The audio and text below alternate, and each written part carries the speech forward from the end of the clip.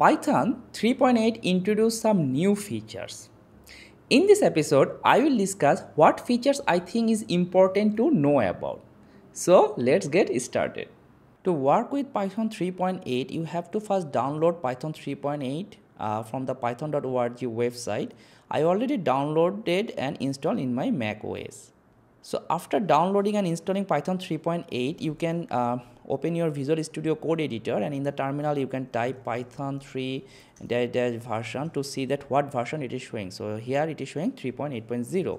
And another thing you have to do in Visual Studio Code Editor, currently you see that at the bottom left corner there are different kind of Python versions. So when I open Visual Studio Code Editor, it was selected something different like 3.7 or something, but what I did, I just manually selected this Python 3.8.0 version here. So in that case, there is no error will be shown in the code editor. Otherwise, if you use something like Python 3.6 or other version, the Walrus operator, which is new to Python 3.8, will be shown as a error in the code editor. Python 3.8 introduced a new operator that is called Walrus operator. So you have to type colon and equal sign together to make a Walrus operator. So what does this Walrus operator do? So basically, Walrus operator assign a value in a variable as part of a larger expression. So let me show you an example. So normally what we do, we type suppose a equals 100, then print a, and we write program like this way, right? So if I type Python 3 and demo, and it is showing 100. But you can write this two-line code in one line using this Walrus operator. So let me show you. So print b Walrus operator and suppose 99. Okay, and if I run this program, you see now it is showing 99. So basically, what does this Walrus operator do?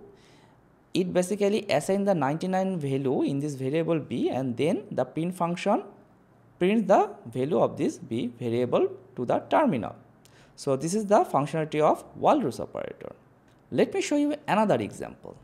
So here I am defining a list 1, 2, 3, 4, 5, and now what we do in normal case, suppose we want to check that whether the list contains more than 4 items or not using an if logic. So what we do in normal case, we first calculate the length of the list, so using the len method, len list, and then we write an if logic, if n greater than 4, then print a formatted string. A list is oversized, and then I can show the value n. Save this file, run this program. You see now it is showing list is oversized, and I am seeing the value 5 because there are total 5 items in this list, and we are using an if logic that if the number of items greater than 4, then show this thing. Now using Walrus operator, we can short this line. So first let make this as a comment. Okay, and let's retype again. So here I am typing if n Walrus operator, then len list greater than 4, then what I want to do, and to just pin this line. So I just copy paste this line and print it in here. Okay, save this file again, clear the screen, and let's run this program again. And you see it is showing the same output. So list is oversized and the value 5. So these two line, using this Walrus operator, I can make it one line. So this is the new feature in Python 3.8. The second noticeable improvement of Python 3.8 is called positional only parameters. So normally if we use both positional and keyword arguments in a function call, you have to use positional argument first and then keyword arguments. That's the basically rule. Okay, so let me show an example. So I define a function first. The function name is def output abc. It can take 3 parameters and it will print that abc. Okay, and now let's call this function by output, then 1, 2, and c equals 4. So here what I am doing, I am mixing positional and keyword arguments. So let's run this program. You see it is showing perfectly fine 1, 2, and 4. Okay, but if you want that some function parameter only can be used as positionally, not as keyword argument, You can mark those parameters by using a forward slash syntax. That means you are basically forcing that some parameters cannot be used as a keyword argument. So here I did not mention any of those such things, but that is because that is a new feature in Python 3.8. So I can use this function as 1 to 4, this totally positional argument I am passing, or I can use this function called like this way: b equal to 2, c equal to 3, perfectly fine. But now what I want to do, I want to provide a forward slash here after this b, and now suppose I call this is 2 and c suppose 5, and let's run this program again. So it's perfectly working, okay? But if I type b equals 2 here and run this program, you see it is showing an error. But if I remove this forward slash from here, clear the screen and run this program again, you see it's perfectly fine. So this is basically before Python 3.8, and Python 3.8 introduced a new forward slash operator. So that means that you cannot use a, b as a keyword argument. So it must have to be used as a positional argument, okay? So you have to remove this b equals 2, c equals 5 is perfectly fine, and if you run this program, it's working. So now the question comes, why this feature is introduced in Python 3.8? Basically, to improve the readability of a function, the function writer intentionally did that, okay? So for example, there is a built-in function, len function is designed as positional argument only. So if you call len function like this, it will not work. So let me show the example.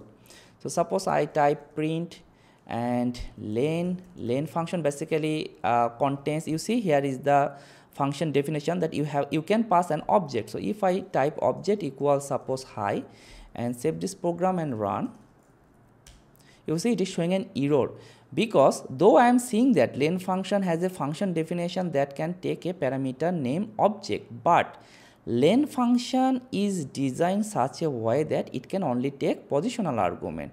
So that makes or improves the readability. So if I remove this object part, the keyword part, and just use the positional argument part, you see it's working perfectly fine and it sounds better. That print len hi. So when you are going to use len function, you can easily understand that this function returns the length of a string. So this improves the readability. Another benefit of using parameter as positional only is that in future, suppose you want to change the parameter name, and it will not break the client code because you define the function as a positional only argument. So for example, if the author of the len function, if he change the object name here with something different like object 1 or object 2, whatever he wants, but as you are forcing to use this as a positional argument, it will not break your code. So that's the good thing about positional only argument. Another improvement in Python 3.8 is f strings is now updated. So basically f string were introduced in Python 3.6, and in Python version 3.8 f strings are updated again. So normally what we can do using f string is we can use literal variable event expression within the string in curly braces. For example, num equals 97.80, and I can use the f string by mentioning f, then single quotes or double quotes, that num is, and then I can use curly braces num, and within this curly braces I can use expression literal. So here I am using num into 2, and then I am putting a colon sign 0.2f, so that I want to format as a 2-digit through floating point digit. So if I run this program Python 3 and then demo, you see it is showing 195.60. okay, so using f string we can use variable or literal within a string. So if you never saw this colon 0.2f before, it's basically called a format specifier, and which means that the output floating point number should not exceed 2 digits. So here I am seeing 2 digits, but if I do not use this format specifier and if I run this program again, You see it is now showing only one digit, and if there is after calculation, if there have many digit, it will show that. Okay, by using the colon and the format specifier, you fix the digit after the floating point number. Now in the f string we can use Walrus operator to create a new variable as well, but you have to use surrounding parenthesis in this kind of expression. So this is the normal case. Now I am showing you the 3.8 case. So I am defining a variable num equals 10, then print format string f and then sum, and here curly braces, and then if as I want to use the Walrus operator, so what I have to do, I have to use the parenthesis. Okay, then sum, then Walrus operator num. Okay, and then I am typing another line, so I just copy this print function here, sum, and then here I want to show plus 2, sum plus 2, and here what I want to do, sum equals sum plus 2. Okay, save this file, clear the screen, and let's run this program. You see here it is showing sum equals 10. Basically I defined a variable num equals 10, and here in this expression sum is now 10, and then I am seeing the output by the print function, and in this expression sum basically created and the value of 10 is assigned to that sum variable. And in the fifth line, when I type again print sum plus 2, and here in the within the f string I am calculating that sum Walrus operator sum plus 2, then what does that mean is that sum equals sum plus 2. So previously the value of sum was 10, and now I am adding 2 and total 12, and now sum is updated to 12, and finally I am seeing the print value of this sum variable. So this is the new addition in here as well, that we can use Walrus operator in f string. Another interesting f string feature of Python 3.8 is we can now use equal sign at the end of the expression to see the output of the result and the expression. So for example here what I want to do, print f formatted string, then num, and then if I just put a equal sign here, and let's run this program. You see now it is showing num equals 10. So normally what I have to do, if I just remove this equal sign and run this program again, you see it is just showing 10. And normally when we debug, what we type like this, num equals save, right? So num equals 10. But now Python 3.8 introduced this new feature that after the variable or expression, if you put a equal sign and run this program, you will see that the variable name or expression is also printed. Let me show you another example. Print formatted string, curly braces, and then parenthesis sum, Walrus operator 2 plus 2, and after this parenthesis equal sign. Let's run this program again.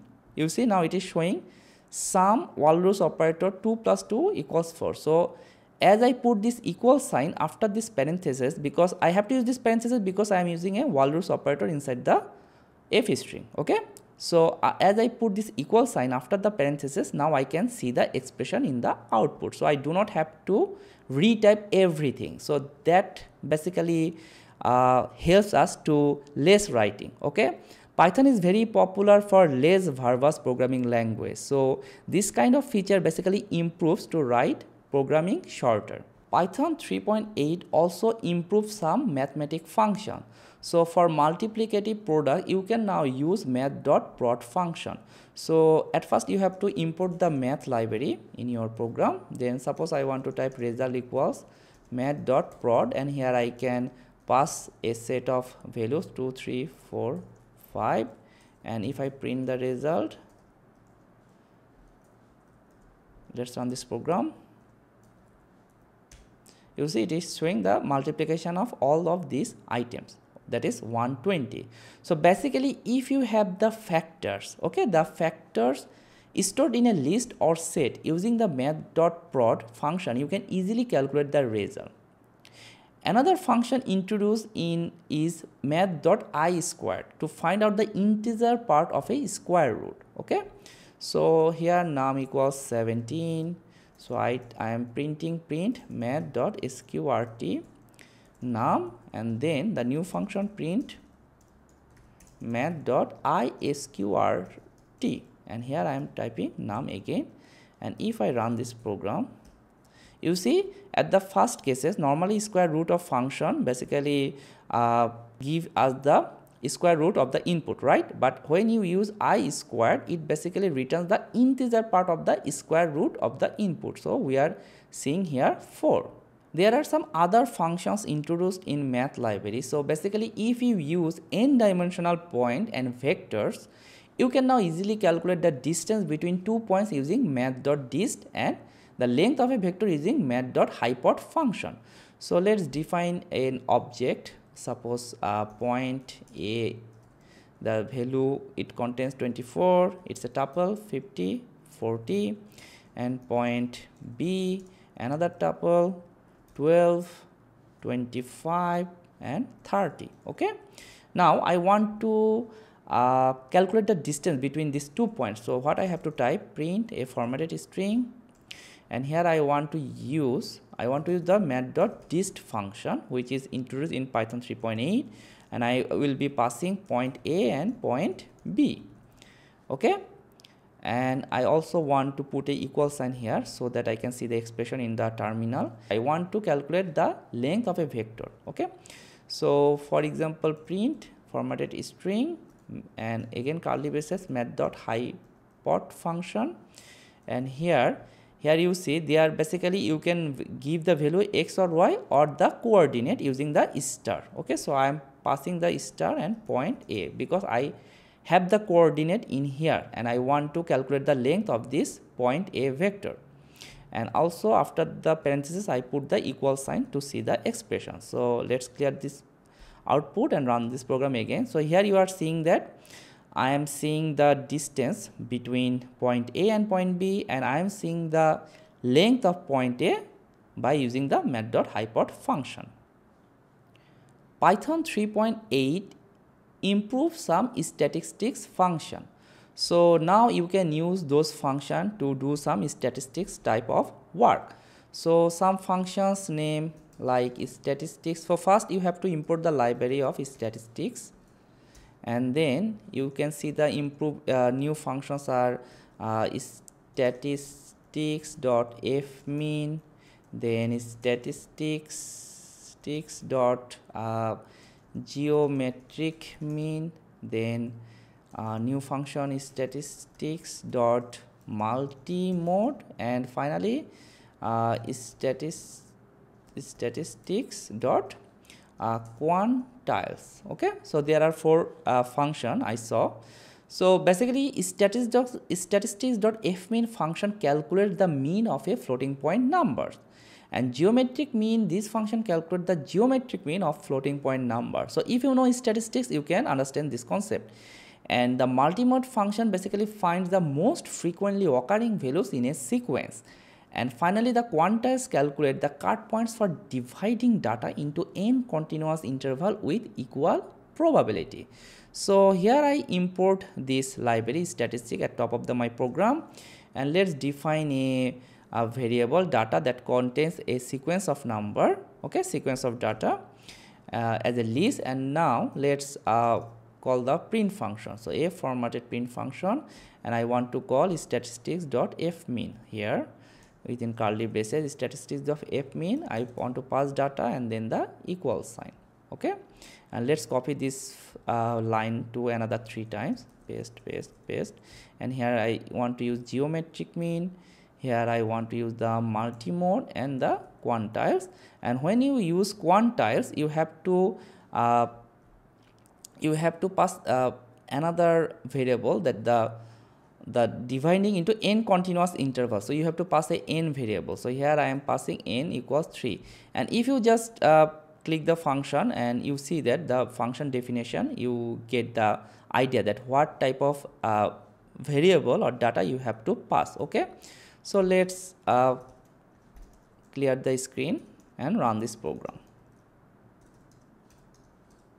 And here you see that you are getting the statistics data of this sequence by the following function.